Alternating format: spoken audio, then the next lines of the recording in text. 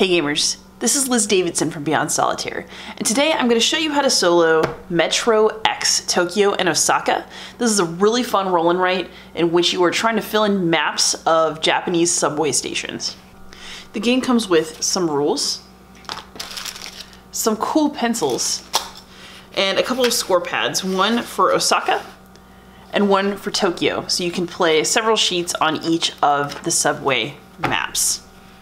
I've actually made some laminated copies that I can keep for the long run, but today we're going to do a normal map of Tokyo just on regular paper, and we're going to do it with a pen which will hopefully be dark enough for y'all to see.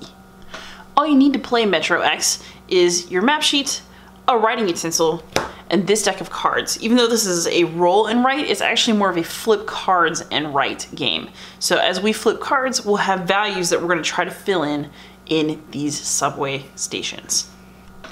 The ultimate goal of this game is to complete as many lines as possible and generally to fill in as much of this map as possible. However, it's going to be a lot harder than you would think. First of all, it's actually, there aren't that many options for each line, so these are what are called indicator spaces. So the numbers that we will turn over on these cards, this line, the Fukutoshin line, you can only put 2 numbers towards this line. You can only put 2 numbers towards the Yurakucho line. 3, 3, 3, 2, 2, 3, 3. So we have very limited options. For example, I might not want to put a couple of 2s in here because there's no way I'm going to completely finish this line that way. But it depends on what I draw in terms of cards. I may be stuck putting not ideal numbers on my train lines. Not only do I have limited options in terms of my indicator spaces, but I'm also going to have to be careful about how far I advance certain lines before I advance other ones. Because you have to start at the beginning of each line in order to get to the end. Sounds obvious, but I mean, I can't start working on a line halfway through. And even if I had a 4 over here and I wanted to make a bunch of progress on a line, I actually have to stop if I'm filling in spaces along one of my subway lines and then I bump into a space that I've already filled in with either a station or a number. So let's go ahead and play and see how it turns out. We should maybe name it, let's just call it Snakes on the Train. It's not like a very logical train name, but we're gonna go with it. Because names are fun. Apologies for my horrible handwriting. All right, so now we're gonna flip our first card and we're gonna see what our options are. So our first card is gonna be, a 4. So what that means is that I can choose to fill in 4 squares along any of these lines. The map is totally open to me at this point, so let's figure out what I should do. I think what I'm gonna do this time is hedge my bets. I want to work with the Marinucci line, and I'm gonna put a 4 here in my indicator space, so one of those 3 spaces is now full. And I'm gonna go 1, 2, 3, 4. So now I've filled in 4 spaces along this line. I'm glad that I stopped here, however, because let's say that I had gone into this space. If I were working on this line, for example, I would have to stop when I hit my own mark on the red line where it intersected with another line. So by filling in just these 4, I've kind of hedged my bets for future turns depending on what lines I end up wanting to really work on and finish. All right, so let's flip another card. Oh wow, that was early. Okay, so this is a 6. What happens when you hit a 6 is that you play the 6, then you have to reshuffle the entire deck and start again. So hitting it early, I mean, I guess it doesn't really matter, but you know, it can change the game because it puts some cards back into circulation or keeps you from ever hitting certain cards. So let's decide what to do with this 6. I think I'm gonna do something risky. I'm gonna go ahead and put the 6, ooh, this is risky. I'm gonna go ahead and put it here on the Namboku line. That means I can go 1, 2, 3, 4, 5, 6. So for illustrative purposes, I've done this so I can show you. What this means is that if I want to add a number to the red line, I'm gonna bump into one of the other marks that I've made before I can do that. So there are some cards that allow you to skip, but for now, I'm a little bit stuck, or I can work on this line to try to complete it in another way. But I'm not gonna be able to just simply advance my work on the red line right now because the work that I've done on this Namboku line is actually blocking it, which is what I want you guys to see. So now we're actually just gonna reshuffle the whole deck and get back to it. All right, so we've reshuffled and let's draw another card. All right, so this time we have a 5. Man, I'm getting the big ones this time. That's weird. So let's figure out where to put it. We will not be putting it here because it's a waste, because if I put 1 here, I have to stop when I hit my next mark. So the red line is definitely out. Let's see what else we can do. So let's go ahead and get some work done down here on the Hibiya line. So let's put this 5 here, and we'll go 1, 2, 3, 4, get a little more work on that red line done, 5. So that's what we're gonna try. Just so you know, I don't typically score very high at this game, so we'll see what happens. So let's flip another card. So this is a 2 skip. So what that means is that I can advance my interests along a line and I can skip over marks that I've already made. So this one I am gonna go ahead and put on the Marunouchi line. So I'm gonna put this 2 skip here. So I'm gonna go 1, 2. So I've actually made some good progress on this line. So let's flip another card and see what we get. Okay, so this time we got a 3. So let's figure out where is the best place to put it. I think what may be the best actually. So these lines intersect for a little bit, so that's great. I'm gonna go ahead and put that 3 right here on this purple line so that I can go 1, 2, 3, because see how it connects me with work that I've already done? That way, if I want to put another card into the purple line at some point, I've already connected it up and I don't have a bunch of nasty little skips in there. So let's do another one. Aha, we got another skip 2. That's less helpful this time. So let's think about where we can put it that's just actually a good place to put 2. One place that might be good actually is right here. Oh, that's nasty. So I've actually been blocking off this green line a little bit. This may be one of the lines that I just give up for lost. So you're not actually gonna complete all the train lines in any of these games unless you get really, really lucky. So you have to choose where you're gonna put stuff. So let's think about that. Yeah, I'm gonna go ahead and just tuck this 2 right in here. I don't actually think I'm gonna finish the Chiyoda line, but will give me options to move along it a little further, at least fill up some squares. All right, so let's go ahead and flip another card. Okay, so this time we got another 3. This Fukutosha line is looking pretty good already, so why don't we put this 3 here, and we'll start working towards the end of that line. As you can see, these run together for a little bit, so you can kind of portion your numbers out to make it easier to hit your targets between the 2 of them. All right, so let's, so here's an interesting card. This is a star. And what it is good for is it's for scoring bonus points if you can put it in a good intersection. So let's think about whether that's something that I'd really like to do. So basically what's gonna happen is wherever I put this star, I'm gonna get 2 points for every line that passes through that space. So I can either put it in a heavy intersection line, but use up one of these spaces, these indicator spaces, or I can try to use it just to stick it somewhere so I can keep getting work done on other train lines.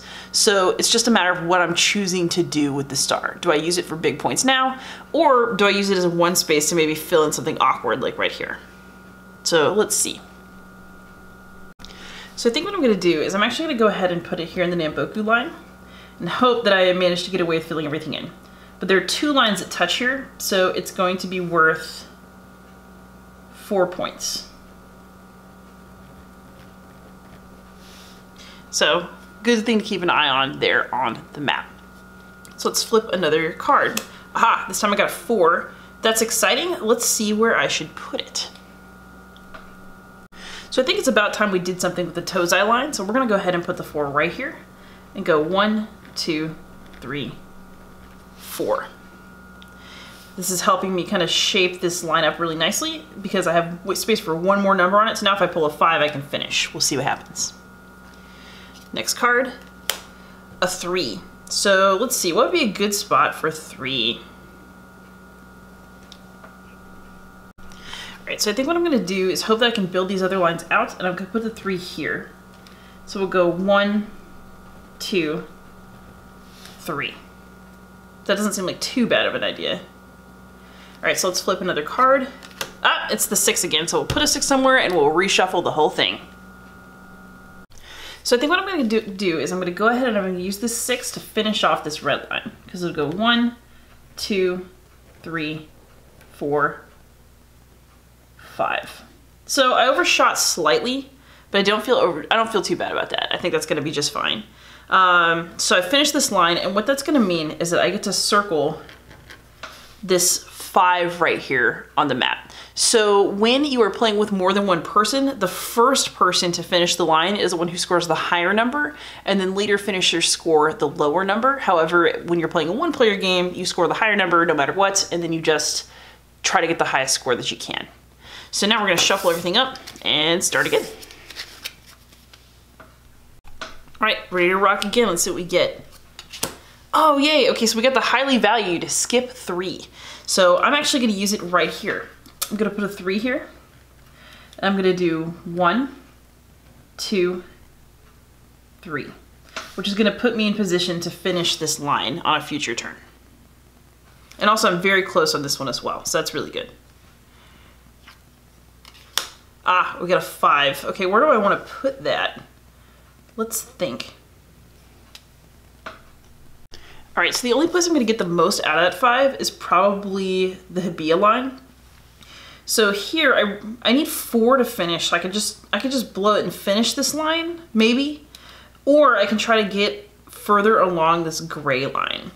I can't do the orange line because I'm gonna run into a 1 spot here and I don't wanna like waste space. Same with the green line, that's not gonna work out too hot.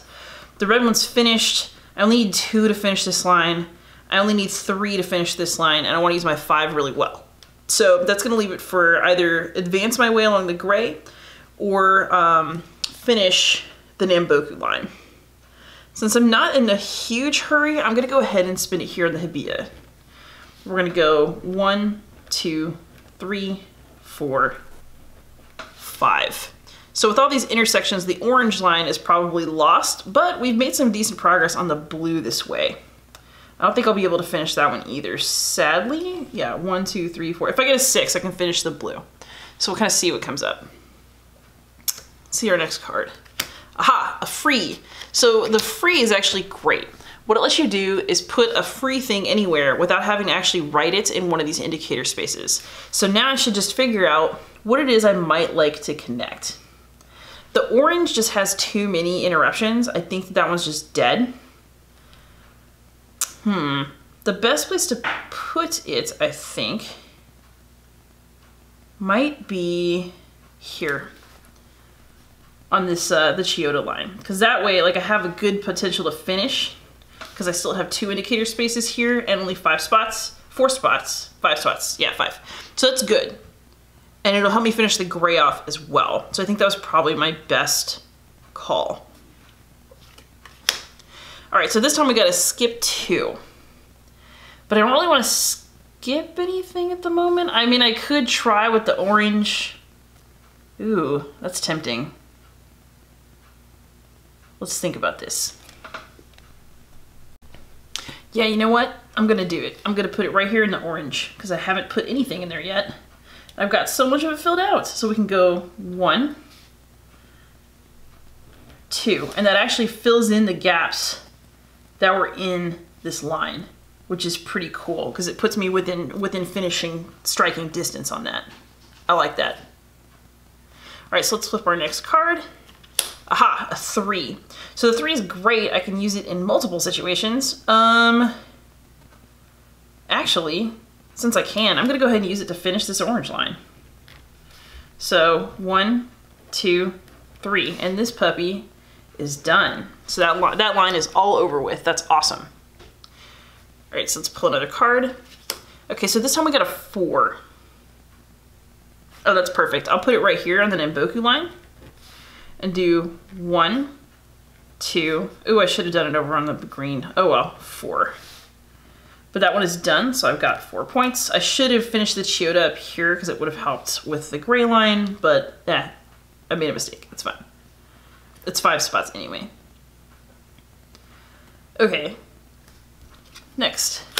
Okay, so this time I got another 3. Ooh. So what would I like to do with that? I can finish off this line. That'd be pretty good. Yeah, let's just go ahead and finish that line. So we're gonna finish out the Yarakucho. Sorry about that, guys. My memory card got full and I lost a bunch of stuff. Basically, I played some more cards and I ended up filling up the Fukutoshin line, and I made some other progress in places that I actually can't remember because I was just yakking away to y'all. Not a care in the world, having no clue that my memory card had just filled up. I'm sorry about that. All right, so let's keep playing. Oh, a star. I'm not really all that excited to see this star because I don't have any intersections that I want to put anything in. I think what I'm gonna do is, since there's pretty much no way I'm gonna finish this purple line anyway, I'm just gonna go ahead and put the star here and score a 2 right there and just waste it because I don't have any great intersections and I'm really hoping to sneak some of these lines, like I'm hoping to finish. So we're gonna, some more of these, so we'll see what I can do. All right, so here we got a 3. Okay, I think what I'm gonna do here is I'm gonna put it, let's see, I'm gonna put it here on the Chiyoda line. So I can go 1, 2, 3. That way I'm gonna be able to finish off both that line and the gray line with very little effort from me. That's really good. Okay, so now we got a 4. We're at the point where I'm really just hoping to hit the 6 and finish off the blue. So we're gonna just delay until we can see if we can get it or not. I think that's what we're gonna do. Because, you know, no guts, no glory. So we're gonna just waste that 4 here. And we're gonna finish the Hibiya line. Oh, god dang it. Oh, actually that worked out fine. So I only need 1 more spot on the green line. So I could just put the star here and get another 2 here, which is perhaps not the maximum for scores, but I'm just hoping this next card is a 6. This is my last open spot. If I hit a 6, I'm gonna finish the line. If I don't, oh, well, I didn't finish the line. Oh, no way! Whoa! Oh my god. Okay, so I hit a 6 on the last turn of the game. I've never been this lucky in this game before, ever. Dude. Okay, so we finished off the Tozai line, and we finished off the Chiyoda line. That was amazing. This is the best game of MetroX I have ever played. I'm so glad I caught this on camera, holy crap. All right, so let's score this puppy. This is gonna be the biggest score I've ever gotten, ever, ever, ever. I normally score like in the low 30s. Okay, so this spot is gonna be for completed lines. It's gonna be 2 plus 4 for 6, plus 7 for 13, plus 5 for 18, plus 4 for 22, plus 5 for 27, plus 6 for 33, plus 4 for 37. Wow. All right, so this next little square is for all the points that you get from intersections. So for me, that's 4, 2, and 2 for a total of 8. And then you score negative points for the number of squares that are empty on the map. So for me, that's only 1, 2, 3. That has never happened to me before. Okay, so let's find the card and figure out what my penalty is. So actually, there is no penalty. So if you have 0 to 5 empty spaces, you score a 0. And then you start getting minuses for 6 and up. So let me get real with y'all. I've totally had like 14 empty spaces on this map before. This was like a miraculous game. So don't feel bad if you're not scoring like this, because I don't normally score like this. So there were 3 empty spots for a 0 penalty. So my total points were gonna be 37 plus 8, which is gonna be 45. So in the rules, that has a meaning, and let's see what it is. So this time I got a 40 to 49. You possess professional skill level. Yeah, I do. All right, so if I can ever break 50, it means that I'm either a genius or I have unspeakably good luck. But honestly, I'll consider a 45 unspeakably good luck at this game. This was fun. I hope that you guys enjoyed this. I think MetroX is super enjoyable. It's so easy to teach. It's so easy to play. You can take it to a restaurant. You can play it at lunch in your classroom, which I do often with students now. It's just a really fun, portable game. The only thing that it's not, sadly, is cheap because it is a Japanese import, so it's going to cost you if you want a copy. But other than that, it is an awesome game. I've never had a dull moment with it, and I highly recommend it for solo play. So, happy gaming.